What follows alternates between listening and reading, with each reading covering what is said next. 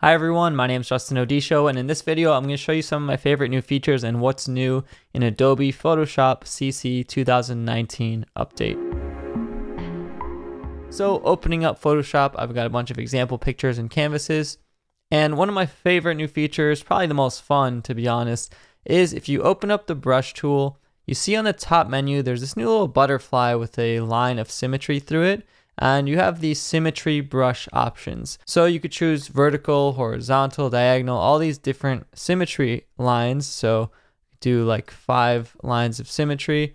And if I grab the brush tool and begin painting, it'll automatically paint in lines of symmetry. So you can create these really awesome illustrations.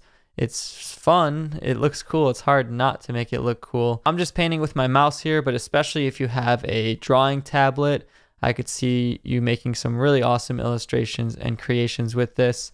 But that is the symmetry tool for the brushes option. Speaking of painting, another cool thing we can do with the color selection is actually select from a color wheel now. So on the top right, if you ever had the window color panel open, you can now hit this little flyout menu and select color wheel.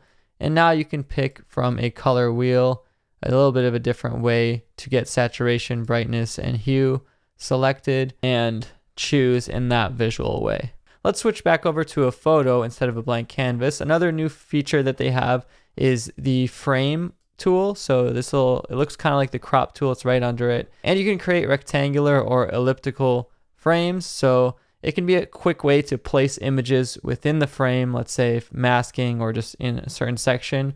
So let's add this circular frame. I can adjust it so that it's the size that I want, which by the way, all of these photos that I'm working on are available in my free stock photo pack, which you can find on my website, justinodisho.com. So if you want to edit and practice along, you can actually download all of these photos you're going to see in this video. So if I have this photo on my desktop, I can click and drag that in and you can see the frame get highlighted and active.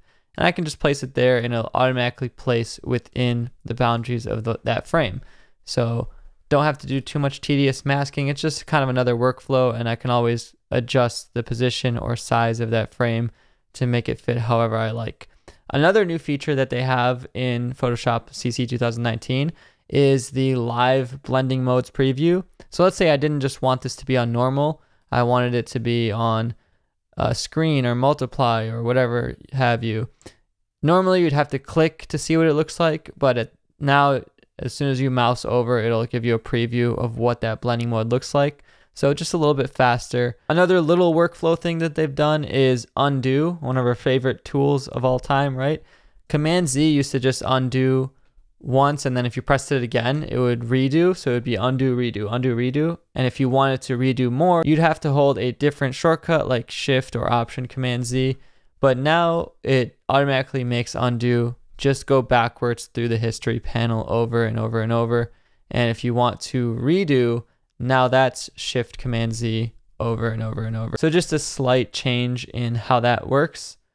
Might take some getting used to, but will probably be faster.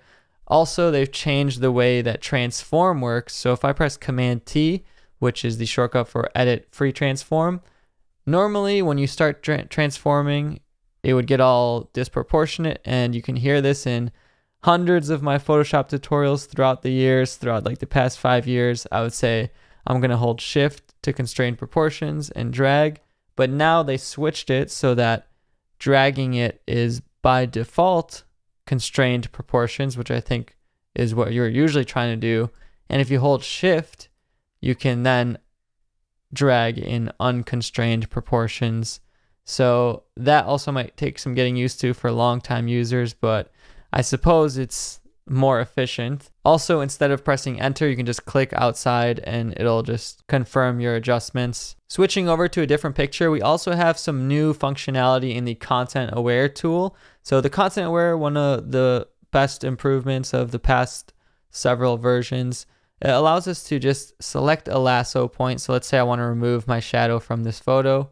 Select this lasso point and right click and fill with content aware, and that would usually do a pretty good job of figuring out what is nearby and filling in that space, which you can see it does do a pretty good job. But now if we wanted even more flexibility and choice in what's going on. If we go to edit content aware fill, we can actually choose exactly which parts to tell it to select from. So we could see the color green indicates the sampling area, the area that Photoshop can sample from.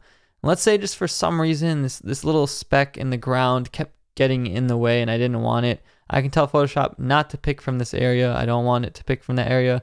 I can also tell it not to choose from any of these areas because that doesn't work.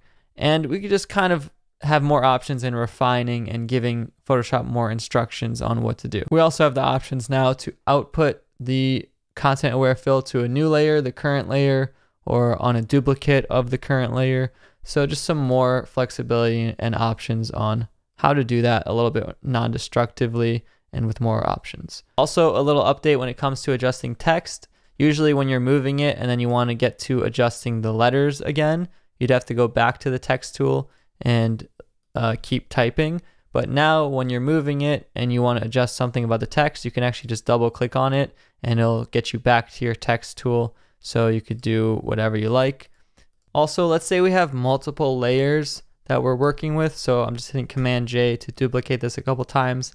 If I highlight all of these by holding Shift and clicking them all and go to Layer, Align, and adjust things based on edges. But now you can also go to Layer, Distribute, and you can distribute things evenly based on the edges or centers. So let's evenly distribute these in horizontally, vertically, so now they're evenly spaced, and we can also evenly align them again. So they're evenly distributed, aligned, and everything. So that's another interesting way that you can work with shapes and text layers to make sure the spacing between them or between one or another layer is even. Another new improvement they've done is, let's say I want to resize this whole image. So if I went to image, image size, and I said, I know I need this to be half as big. I want it to be 50% as big. It's kind of hard to divide 5,472 really quickly in your head. So now you can actually just press divide by 2 and enter, and it'll automatically divide it by 2. So whatever that was. So you can now do some little bit of mathematical equations in here. You can do times 2 and you can see it changes to. You've also got a couple minor things. So previously, this you might not even notice it, but if you named a layer something really long, so let's call it background layer to end all background layers, it would just cut off at the beginning. So I could keep duplicating that as much as possible and I maybe wouldn't be able to tell which was which, but now it puts an ellipses in between the middle and you have the beginning and the end, and then everything in the middle kind of gets cut off, which I guess could come in handy in some cases like this where you need to know which one it is and the beginning bit might be the same over and over. Aside from these, you can see a full list of some of the other minor adjustments on Adobe's help page, like support for Southeast Asian scripts, some preference functionality, and Camera Raw additions. But those are some of the major updates, some of my favorites, and how to use them and how they do work in Photoshop CC 2019. If you guys enjoyed this video, leave a like on it below. Let me know what you thought in the comments and what your favorite updates are, or maybe what you want to see in the future. And if you want to learn Photoshop, I have hundreds of free tutorials here on my channel. So check out my playlist, subscribe for more, and go follow me on Instagram at JustinOdisho. It's the best place to keep in touch with me, see what I'm up to. And if you want to reach out to me, send me a DM on there. It's the best place to reach me. To be honest, I think Photoshop got some of the best new features and improvements in this round of updates. Some fun ones too, like that symmetry brush. But let me know what you guys think. Thank you so much for watching, and I'll see you in the next video.